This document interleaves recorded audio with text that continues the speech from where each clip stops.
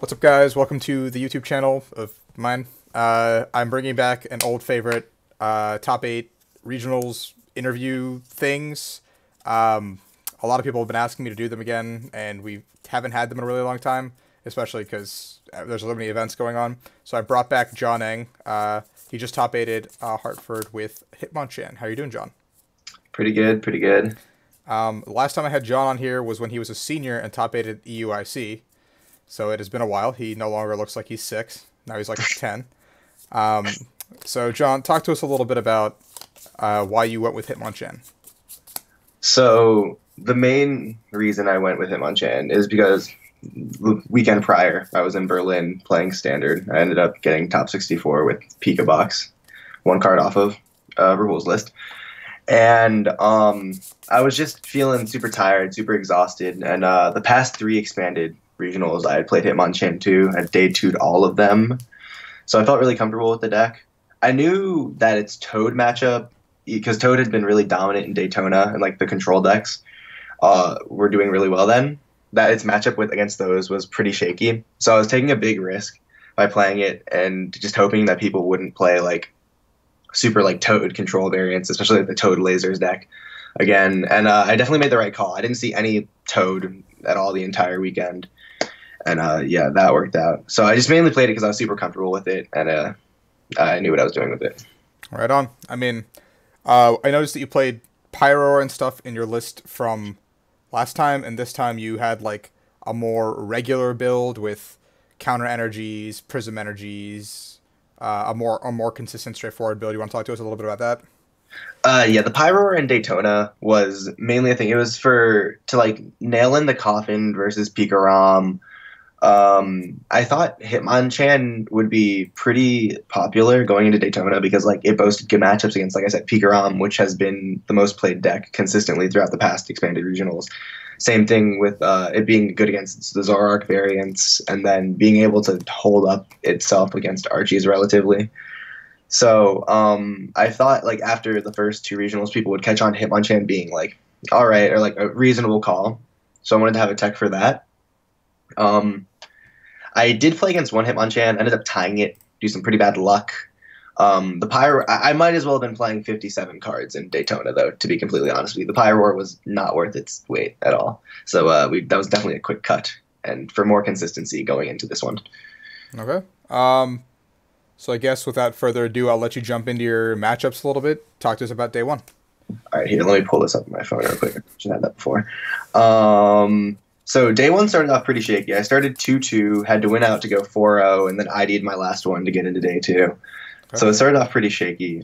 So round 1, I actually played against Greg Minkley. He's a pretty well-known player from the New England area, I'm pretty sure. Mm-hmm. He's playing Shocklock, so that was great. Shocklock is an auto loss. Yep.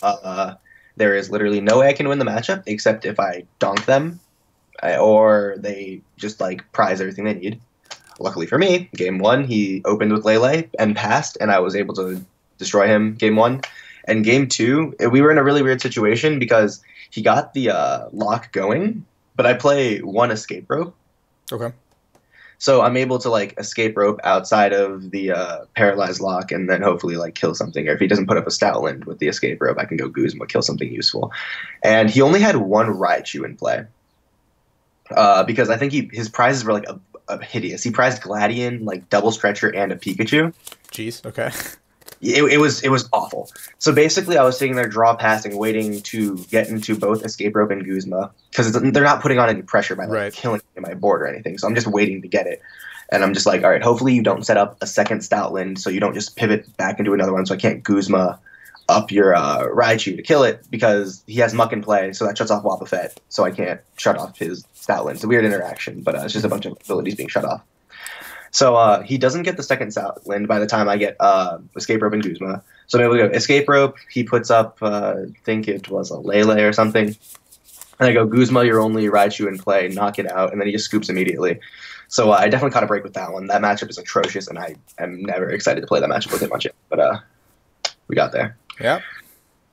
And then round 2, we played against a Pikarom. That one matchup's pretty straightforward.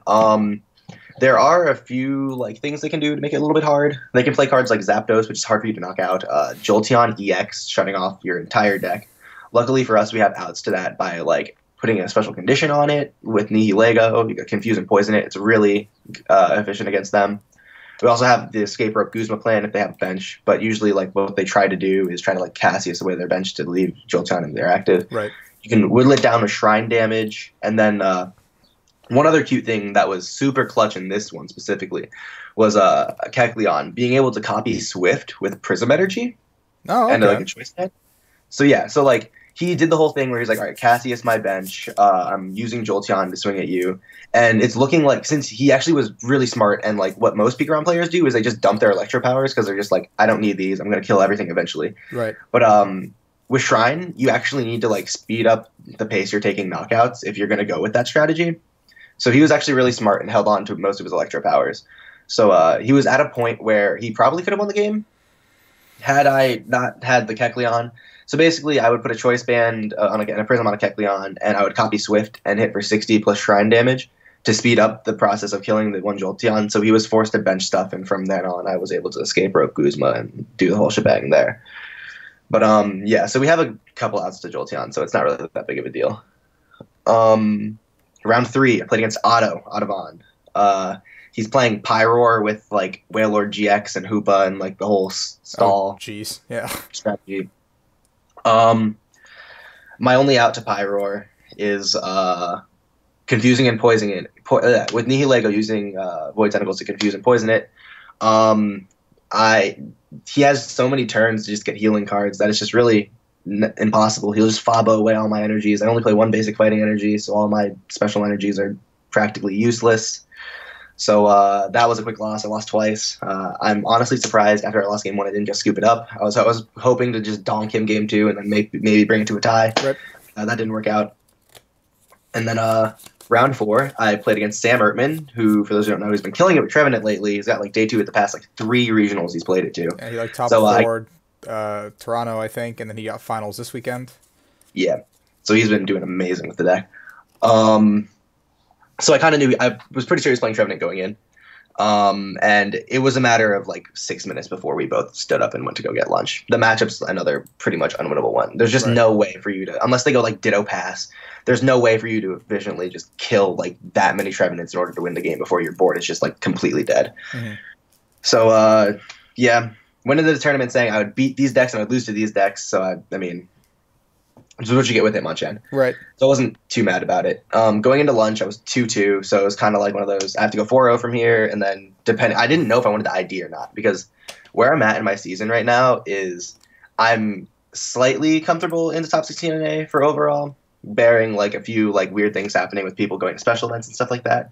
So I really was feeling this tournament just like, I don't want to just like another day 2. I want to like actually go far. So if I was like, I was considering it being like, if I were at a situation where I was 6-2 and playing it out, I didn't end up doing that, but it was definitely on my mind. So I was kind of just like, I was pretty laid back going into this tournament, knowing that I was pretty safe where I am at in the season. But I guess going into round 5, I played against a Pikarom. So that was a real nice matchup coming back from lunch after losing twice to practically unwinnable matchups. Mm-hmm. He as well had Jolteon EX, and I had my multiple ways of destroying it game 1. So then he realized Jolteon EX just isn't a way he can win the game. So he attacked with Pikarom, trying to go very aggressive. I ended up 2-0ing him because the matchup's just that good. But it definitely gets harder for me, ironically enough, if they don't use the Jolteon EX. Right. Round 6, I played against the Zorogarb. This one went to game 3. Game 1, I kind of just ran over all this stuff. He started Zorua, I knocked it out, so getting that first prize is always super convenient. Put Wobbuffet in the active. He wasn't able to get the return kill on the Wobbuffet because he had to like Chorus for 6, and then couldn't use trade to find DCE. So that was pretty easy. Game 2, I remember starting Diancie and then it dying pretty early on. Things just weren't really going together.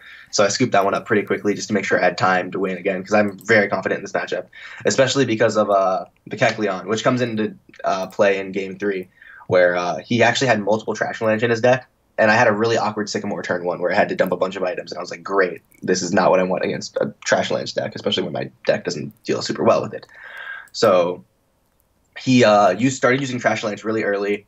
I was able to Sledgehammer with Baby Buzzwole, one of them. And after that, he used another Trash Lance, and I was able to use Kecleon to actually copy its typing. And then with Prism Energy, copy Trash Lance and hit it for weakness and then knock it out. So he was out of Garbodors at this point, and it was pretty much just free reign for my Hitmonchan to kill his Zoroarks. Round 7. I played against another Pikarom, so I'm feeling really good at this point because after round 4, I was like, it is very realistic for me because like the middle tables ish, or like the middle closer to bottom tables, was just a lot of like Pikarom, a lot of Zoroark, a lot of matchups I really wanted to see. So I was like, it's very realistic for me to just hit 4 of these in a row and to make day 2. So I'm at round 7 right now, I'm at round 7 right now, and it's against a Pikarom. Pretty smooth, 2-0'd it. Just matchup went as it's supposed to. Round 8, I played against Zoroark. This Zoroark was a little interesting, though. It played counter energies. I didn't see its counter attackers, but I did see counter energy. It ended up on a Trubbish at one point. I 2-0'd him. Game 1 was pretty smooth. It was he had not much really going. Wobbuffet shut him down the way it should have. I had my answers to his Trash Lance, and I was just able to win the game from there. Game 2, it got down. It was actually pretty close. It came down to an N.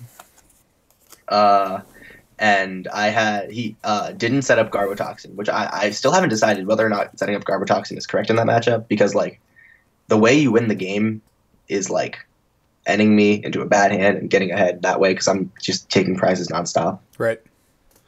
But then again, it's just shutting yourself off, so you're just gonna just like draw into nothing when you're ending yourself. But he didn't set it up, so I had Instruct, and it got to a point where I just Blade GX'd for the game, set up all my prizes, killed 2 Zoroarks, killed a Garbodor, and then the last one was Blade. And then round 9, I didn't know what my opponent was playing. At this point, I've already hit best finish limit for regionals. So if I had lost that round and gotten top 64, I would have gotten 10 points, which I wasn't really feeling. I was like, I'm pretty sure if I ID here, I can not get screwed out of top 32 and get a little more out of the day. So I was feeling at that point with like looking at the matchups I had in day 2. And I took the ID. I was feeling pretty good. Especially after coming back 4-0 after 2-2. And, I just got some rest. Yeah. Ready for the next day. Playing against Andy Gray, playing Archie Stoice. This is actually the first Archies I've ever lost to in a tournament with this deck, and I've played this deck, including this tournament, to the past 4 extended regionals, and I played Archies like 6 times. So I was a little disappointed with the loss. Something that Andy Gray did play that didn't catch me off guard, because I knew like Archie lists would play it, but like it was just a key card in the matchup because I just like didn't have a response to it at the time, was Escape Rope, so they can get around Wobbuffet pretty easally. I actually made a note of I went first game 1, and I made a note of I started Wobbuffet and then had Hitmonchan on bench. I nest balled rather than like Diancie or like Oranguru or something like that. I got a second Wobbuffet because I was assuming that he would play the card. In the early game, it didn't end up mattering. He used it actually in the late game. He ended himself I think he Tate and Liza himself to get the Escape Rope, and then got around the Wob, used setup, and then superiored for game. Game 2, I just got nothing going. I just got destroyed. It was pretty uneventful. So I'm 6-3-1 at this point. I need to go 4-0 to maybe make top 8. I'm hearing 31 is bubble at this point, and it would have been bubble, but there's a few awkward ties. But so I'm just, what's going through my head is right now is just I need one more win and then a tie, and then I'm 32, good for 32. I'm not worried about getting 64 or any of that nonsense. I get money and everything like that. It's like baby steps. But next round, I'm against player named Brandon Dixon. He was playing Pikarom. I had known he was playing Pikarom since I had seen him playing earlier, so I was pretty confident with that. His Pikarom list was whack, and it was really good against Hitmonchan. So basically, game 1, I just destroyed him. I'm pretty sure his Jolteon died within like the first 2 turns, so he didn't even get to attack, and he just scooped, so no shot here.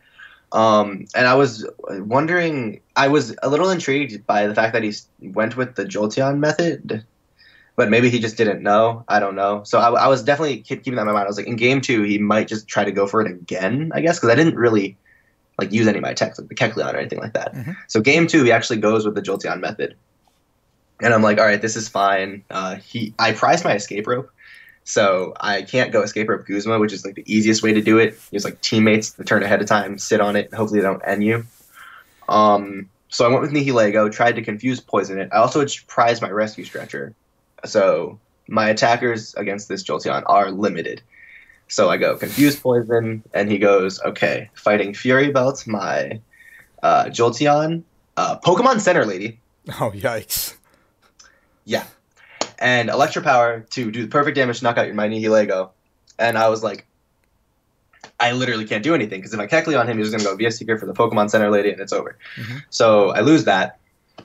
Game 3, I am aware of the PCL now, so I'm like, all right, this is why he wants to go for the Jolteon play so often. I did not prize Escape Rope, so fortunately for me, when I went for the Nihilego play, he had to use Tapu Lele to get the PCL rather than just having it in his hand, which meant he had to bench Pokemon. So I could go Escape Rope Guzma. Got rid of the Jolteon quick with like a Sledgehammer, and then he just scooped it up. There was no way he could win from there. So at this point, I am 7-3-1. Going to the next round, playing against the one, the only, Azul Garcia Griego. He's playing DDG's weird control Zorogarb thing. They call it control Zorogarb, but like the most control-y thing they have is 3 Parallel City in there, and like a Hue. So I don't know.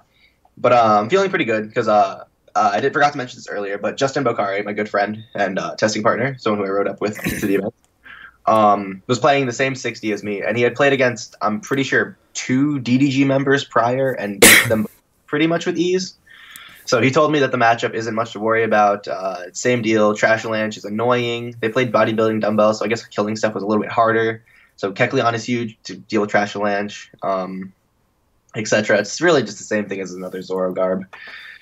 If anything, theirs is better against us, because like the extra Skyfield nonsense that other lists play, you don't need it. All my Pokemon are like die easy, so their list is better against us. Game 1, I drew really hot against him. It came down to an N in the end, as the matchup usually does, and I hit the Guzma for the game. Game 2, I got the first turn kill on a Zorua. Put up Wobbuffet. He didn't have a response to the Wob, so I was able to get ahead 2 prizes before he took a single one. And he just didn't get much from there, and I just won. I won that one with Blade GX. I won a handful of games with Blade GX. Next round. So now I'm good into like top 32. So now I'm just thinking, all right, what's the next step? Top 16 or top 8? There's only 2 more rounds to go. So if I go 2-0 from here, I'm on the bubble for top 8. If I go 1-0 and tie, I didn't really know like what the math was for me to make 16. Yep. I was kind of just like, let's just try to win all our games. So I'm playing against Night March in round 13, which is, I don't know my opinion on the matchup, because like you both can attack pretty early on, and it's just all about trading, and like you have Wobbuffet to like sort of shut them down. But if they ever have to bench a Shaymin, you can go like Hitmon, like keep a Shrine in play for like 1 turn, and then go Hitmonlee, the Shaymin on the bench to like switch the trade. Because like sometimes they need to use Shaymin to like draw into their extra stuff. Game, and then like Pumpkaboo is also really hard to kill, because like my lists in the past, not Daytona, but for Greensboro and Toronto, played 2 Muscle Band, 1 Choice Band. But I noticed more of a shift in the format to like more GX-based decks. So for the past 2, I did 2 Choice Band, 1 Muscle Band, which means, and only with 1 Muscle Band, that means it's really hard to kill Pumpkaboos because it has resistance to fighting. Okay. So those are a little bit hard to move around. But past that, the matchup's pretty alright, I think. He won the... he won the coin flip and opted to go first. So I knew I would get the first knockout if I had started like Hitmonchan, or just like start Wob and like Korrina with like energy or something like that. Luckily for me, he starts Joltik and I start Hitmonchan, so that's a free knockout. I don't need any damage modifiers, just need an energy card. He actually let looses me on turn 1, and I draw the best 4-card hand I've seen in my life. There's a Sycamore, there's an Energy, there's a Wobbuffet, and then there's a Float Stone. So I'm like, perfect. I don't even care what this next card is. This is exactly what I want. And then we go back and forth trading. The Wobbuffet slows him down, and eventually I get ahead, like, I think it is by like 2 prizes. So he goes for an N play, and then off that N I get Teammates, and I'm like, this still doesn't win me the game yet because I have 2 prizes left. But basically what I do is there's a Hitmonchan with a Choice Band and 2 Strongs on it, Diancie in play, and I go Teammates for Kartana Prism Energy.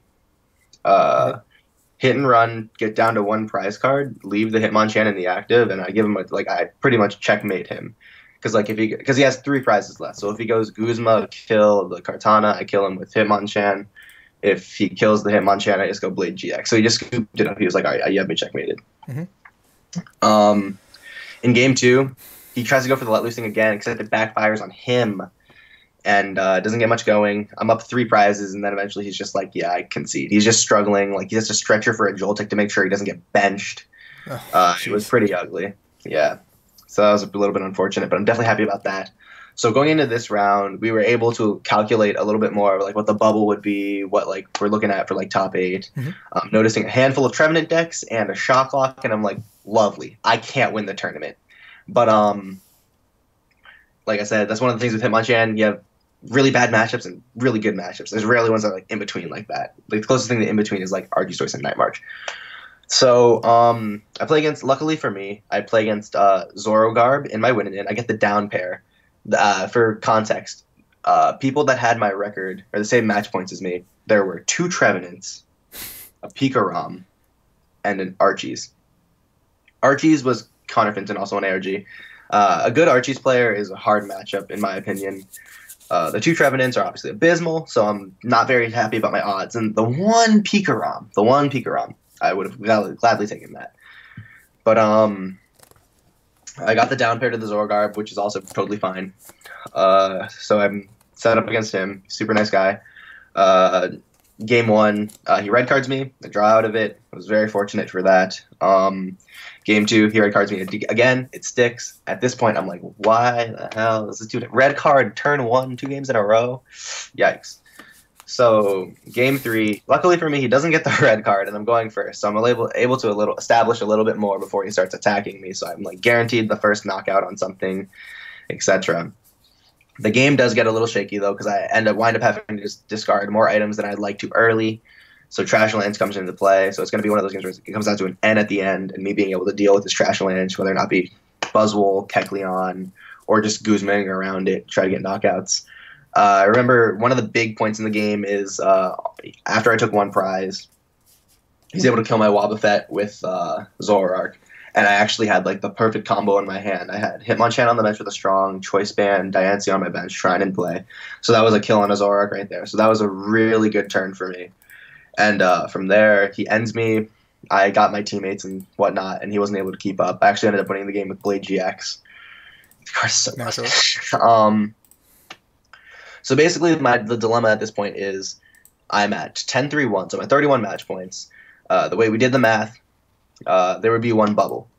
My resistance was awful. I'm pretty sure not a single one of my opponents won in the very last round, besides like Azul.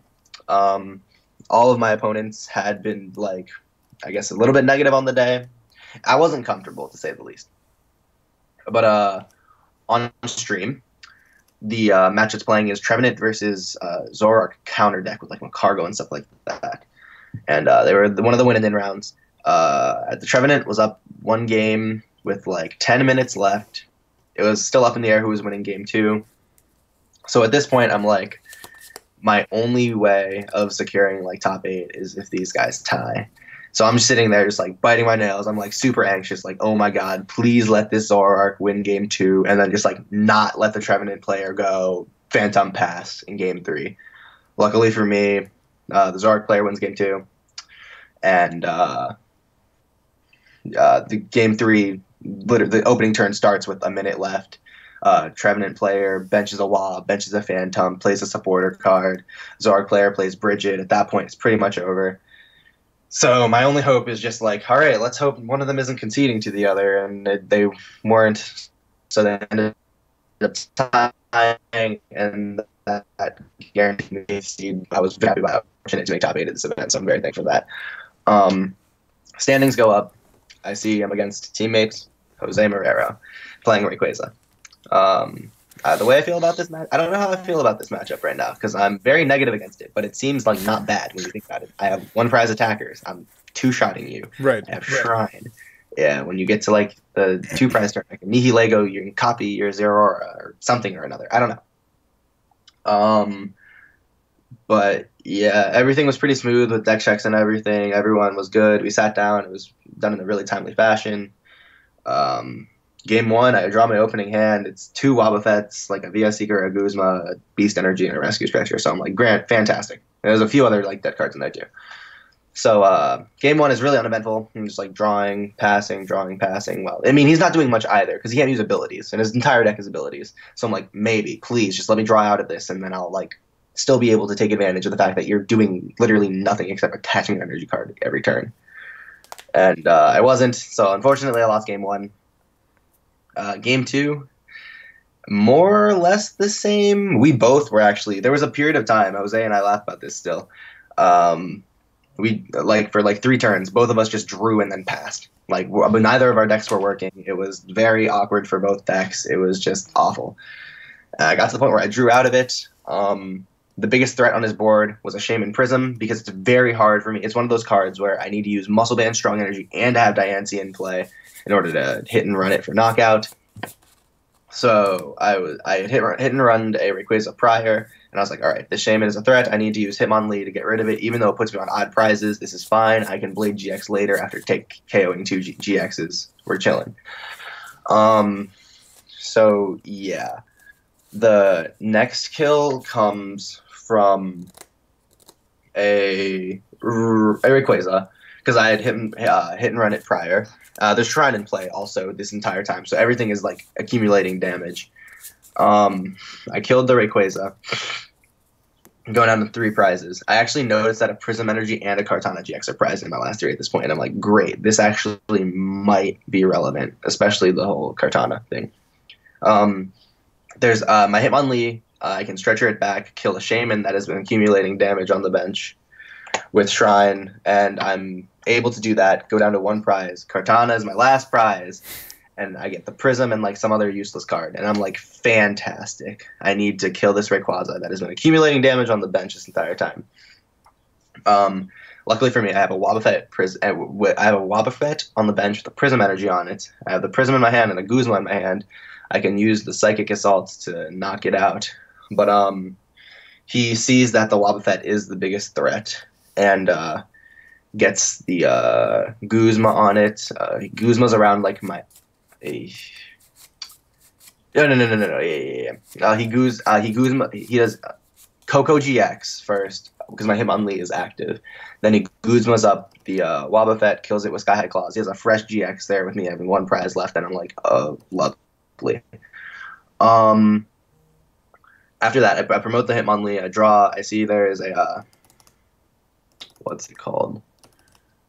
The Prism in my hand and another Wob. So I bench that, attach Prism to that, and then I go Guzma with the Wob active up the Rayquaza that at this point only has a Grass Energy on it. Rayquaza has 3 retreat. Jose has a 1-card hand. I'm like, there's no way you have Guzma.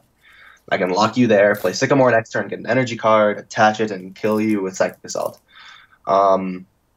He goes pass afterwards, and then I'm like, draw, fantastic. Sycamore, whole lot of nothing. And I'm like, okay, I mean, sure. 1 more turn. I bench Baby Buzzwole, attach a Strong to it. So now, energy, like an energy card that I can put on Wobbuffet and Float Stone are an out to win the game next turn. I have VS Seeker for Korrina. I get the Float Stone. I know my Kartana is my last prize card, so I know the last Float Stone's in my deck. No, but he top decks VS Seeker for Guzma and wins the game there. So that was pretty unfortunate, but it happens. Yeah, can't complain too much. I mean, that is unfortunate prizing in top 8. Sounds like your deck just kind of stopped working, but you dodged all the Trevenants and stuff to get there, which is pretty nice. Yeah, it was very lucky for me to get top 8 at this event. I guess Expanded's kind of gone for the rest of the year, and so how do you feel about that, I guess? I've never been a hater of Expanded as a format, per se. I mean, like I said, the past 4 events have played Hitmonchan or to some variant of Hitmonchan with like lists evolving like every single tournament. So I like haven't put very much thought into it because most events are just like, screw it, let's play Hitmonchan again. Luckily for me, it has worked out, but like the format, there's so many cards that, like, so many things can happen. It's just like, I don't know. One of the things that like I'm pretty happy about in expanded though is that like less games are solved by like turn one let loose as opposed to standard and stuff like that. Like obvious, and there's a really good comeback mechanic in N, which I always like to see. Standard's kind of lacking that because like while turn one let loose is very detrimental because like you want to have like a lot of stuff on turn one. When it comes to the late game, like 4 cards plus a top deck, if you're like trying to stop your opponent from like getting the Guzma for game, 5 cards is a lot, especially when like everything your deck is like thinned out and stuff like that.